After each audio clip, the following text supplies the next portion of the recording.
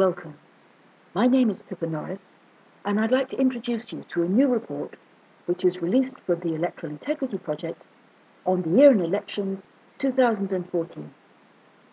The project is based at the University of Harvard and Sydney universities, and the report is produced by myself, by Fran Martinez-Icoma, and by Max Grumpy.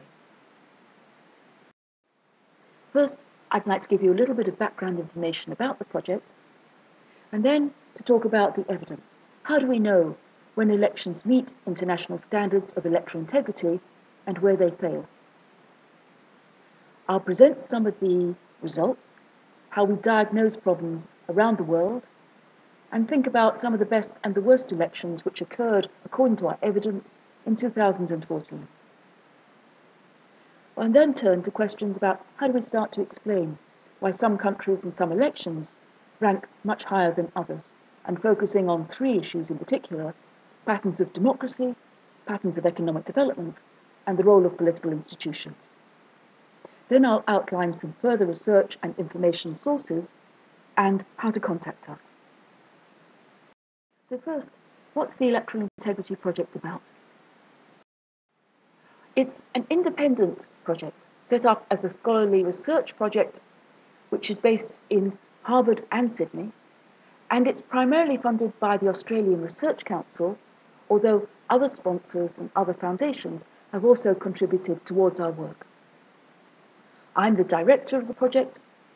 Fran Martinez-Icoma is the program manager for the Perception of Electoral Integrity Survey, and Max Grumpy is the research assistant and a PhD candidate at the University of Sydney.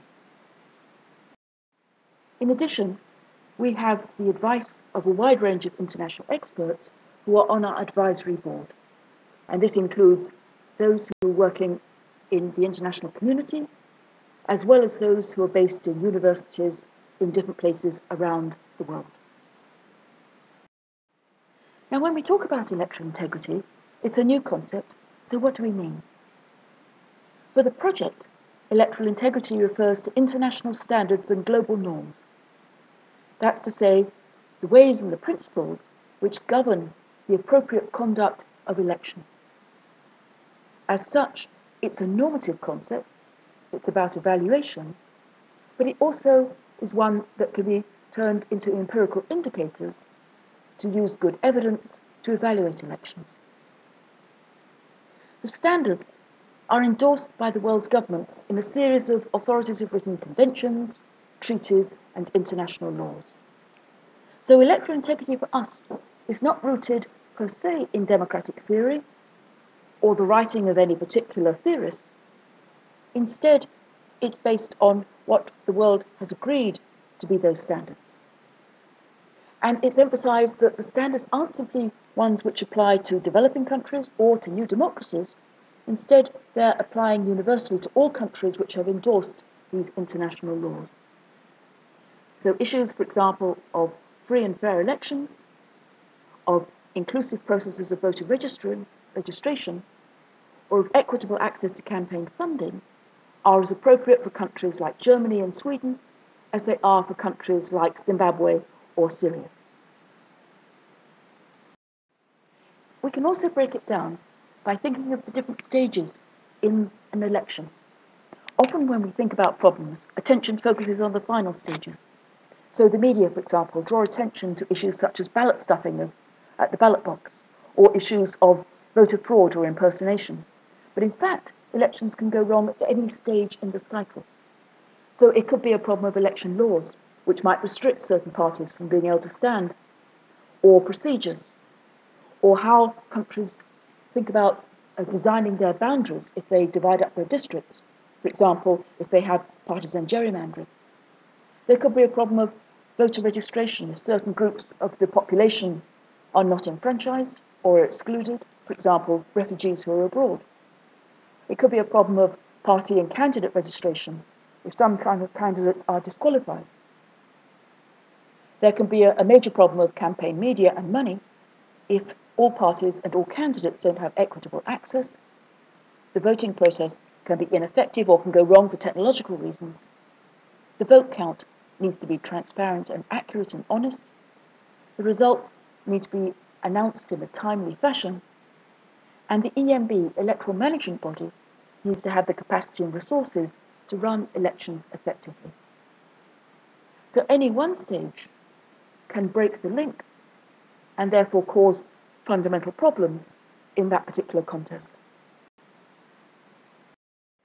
What's our evidence to try to measure these broad concepts? Well, there are many sources of evidence that could be used. For example, international monitor reports observe each election.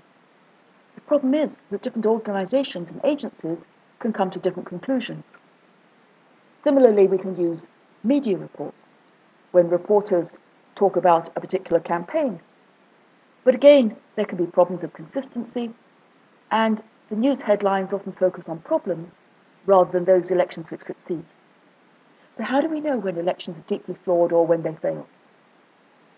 So we turn to the Perception of Electoral Integrity Index, and it's an expert survey which is used as a method in many other different types of ways of collecting information, for example, about problems of corruption or about issues of good governance.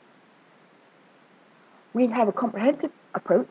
We compare all presidential and parliamentary elections around the world, except for microstates, which are defined as a dozen countries which have a population below about 100,000. The current release of the dataset, which is the third release, covers now cumulatively 127 elections in 107 countries in the period since it started in the 1st of July 2012 to the 31st of December 2014. And it's a rolling survey, so it will continue next year and in years to come, and in each case this expands the coverage as countries hold national elections. We collect evaluations from many different types of election experts, particularly domestic and international experts, and this survey, this wave, includes 1,429 experts to create the evidence. And to collect their views, we use an instrument, a questionnaire, which monitors 49 separate indicators, which can be broken down into 11 stages in the electoral cycle, and these can be aggregated into an overall Perception of Electoral Integrity Index, which is standardized to 100 points for ease of comparison. These are the sort of questions that are used. So experts are asked, in the presidential or parliamentary on a particular date in your country, do you agree or disagree on a 5-point scale with the following items? For example, on electoral laws, were the electoral laws unfair to smaller parties? On procedures, were elections well managed?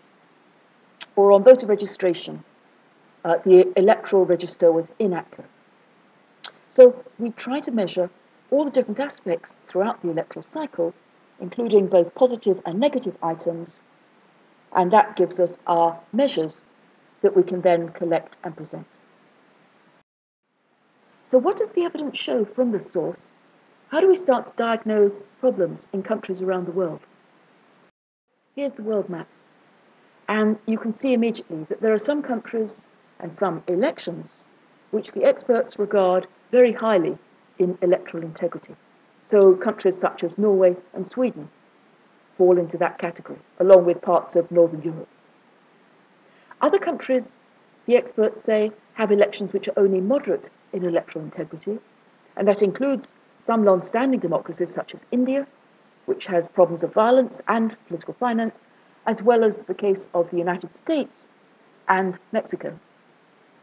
So despite the fact that the United States is one of the longest-standing democracies around the world, experts felt that there were some clear weaknesses in the procedures used for elections, such as electoral laws and voter registration processes. And some countries are those which we've red flagged as having more fundamental problems. And you can immediately see that there are certain cases, like Syria, which fall into that category. And these are ones which the experts thought were very critical in how they conducted their elections. There are also some countries which don't have any national elections in their constitutions, and that includes, for example, China at national level, as well as Saudi Arabia. And then there are some countries which have elections, but which are not in their constitutions, but which are not yet implemented, for example, in unstable states such as Somalia. And in a range of other countries, they haven't yet held a national election in the time period since we started the survey, but they will be included in future waves as we move through. So what's the overall rankings? Well, the report and the website give more details, but here for a snapshot we can just contrast those elections that were seen as the best elections according to the experts in 2014 and those which are highlighted as the worst. So the best elections includes countries like Lithuania, which was ranked number 1, Costa Rica, Sweden, Slovenia and Uruguay. And what immediately jumps out is that whilst countries which are long-standing democracies and most affluent countries like Sweden are ranked very highly, nevertheless some new democracies and emerging economies are also in this category. So Lithuania and Slovenia, which only became more democratic after the fall of the Berlin Wall and the end of the Soviet Union, have now got elections which are ranked amongst some of the best in the world. Costa Rica and Uruguay, similarly. By contrast, however, there are also contests which have been held which are deeply flawed. This includes, in our experts' estimations, elections in Egypt, for example, the presidential election, which brought about the return of General Sisi, but which was flawed in particular because many of the supporters of the Muslim Brotherhood had been repressed or imprisoned, and the parties had been restricted in being able to stand for that election. Mozambique, where again there was conflict and the opposition boycotted some of the results.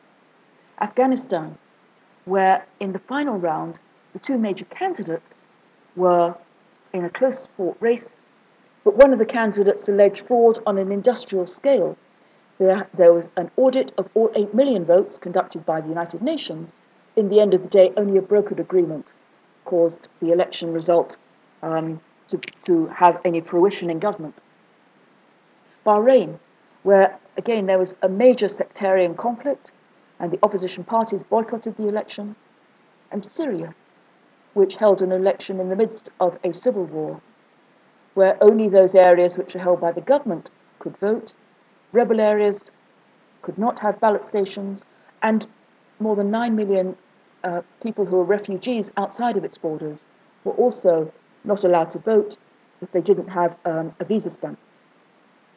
So these are elections which are deeply flawed when our experts examined how they'd worked.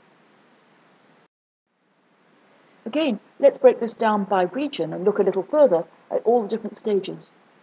And what this shows is that if we start to compare regions, campaign finance is not simply a problem in, say, developing countries or in countries with corruption. Instead, it's a problem which is quite endemic throughout most regions of the world. Media coverage, similarly, is seen as problematic in many parts of the world.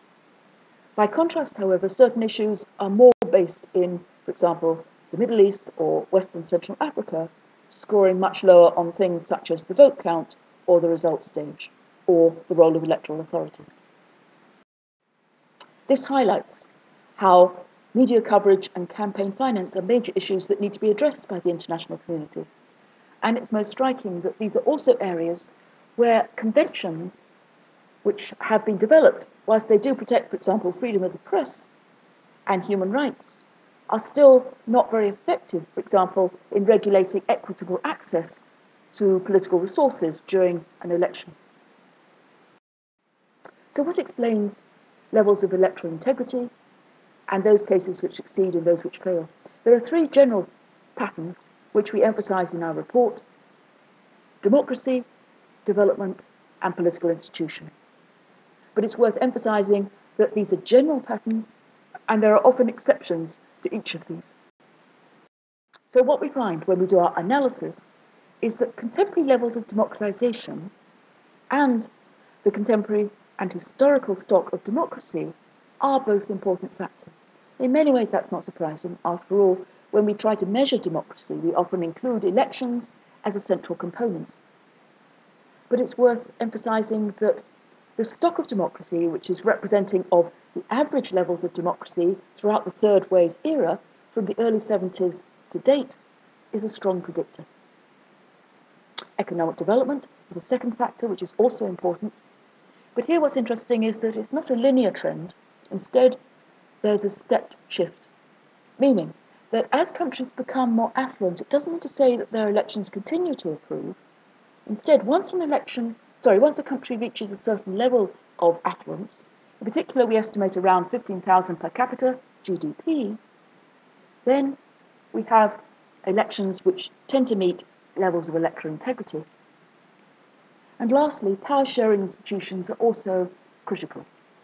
So where there are countries with a free and independent press and effective and independent parliaments, then they're more likely to have watchdogs which can check malpractices and in particular check the abuse of power.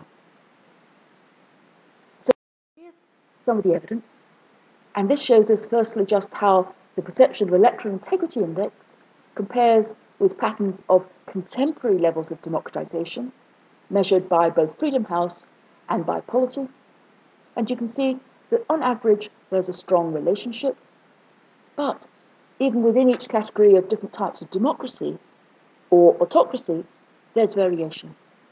So, for example, amongst the democracies, it's clear that elections in Norway and Costa Rica and Germany were ranked more strongly, according to our experts, than others such as Japan or Barbados or Ghana. If we look at the stock of democracy, that's the historical level accumulated over the last period since 1972, again we find a strong relationship, but again variations. So if we look in this case at countries which have hardly moved in their levels of autocracy at the bottom of the rank, what we find is that some countries have more effective elections than others. So, for example, Equatorial Guinea, Syria, and Tajikistan are rated very badly compared with Bosnia-Herzegovina or Bhutan or Rwanda. And this illustrates some of those contrasts. So you can see again the contrast between democracies and autocracies, 21 points on average, but there's a greater gap in terms of electoral procedures and electoral laws and party and candidates registration. Those are the areas where autocracies need to consider major reforms. Economic development. This shows the pattern when we compare the index of electoral integrity against per capita GDP, and we can see that some of the affluent countries do work very well, including, for example, Norway, but the level of electoral integrity in Norway is fairly comparable to that in the Czech Republic or that in Costa Rica. And amongst the poorer countries, we can see again that there's quite a lot of variation. So countries such as Afghanistan, Zimbabwe at the bottom are some of the lowest in per capita income. And countries which do better but are still poor include those such as Mongolia and Namibia, according to our experts. Press freedom. We can illustrate this as one of the ways in which we can think about political institutions. And what's important here is that the stronger the role of independent media, then the more effectively they can act as an agency for transparency, calling attention to any problems which occur during an election. So we can see a strong relationship here between levels of press freedom measured by Reporters Without Borders and the PEI index. So this is some of our work, but we have other reports where we can also provide further research and information. And this highlights some of our books: Why Electoral Integrity Matters with Cambridge University Press, which illustrates some of these issues, and in particular, when elections fail, what difference does it make for patterns of political attitudes, such as confidence and trust in political institutions, for political participation, such as voting turnout and protest, and for regime stability. The second book, Advancing Electoral Integrity, is an edited collection which brought together an international range of scholars and experts to discuss some of the issues facing elections. And our book on contentious elections is also edited with Routledge University Press, And this book looks in particular at the problems of conflict and protest, and what happens when there's violence at the polls. If you want further information, you can find it at the Electoral Integrity website. And in particular, you can find information about our workshops and events, about other publications and research papers, and about opportunities for fellowship and research with our project. In addition, you'd be very welcome if you would like further information to contact myself, Pippa Norris, or Farhan, or Max, and we'll be very happy to answer your questions about any matters of detail. You can also download the complete data set for your own analysis. If you go to the website, you can see how to do that, and it's available at the level of elections, as well as at country level and at the individual expert level. So we like to share our data so that scholars, practitioners, policymakers, and reformers can all have access to everything that we do and can use it to analyse particular countries or particular problems. So thank you very much. I hope that this has proved a useful overview. By all means, download the complete report, which is 49 pages, which is available at www.electoralintegrityproject.com. Thank you very much.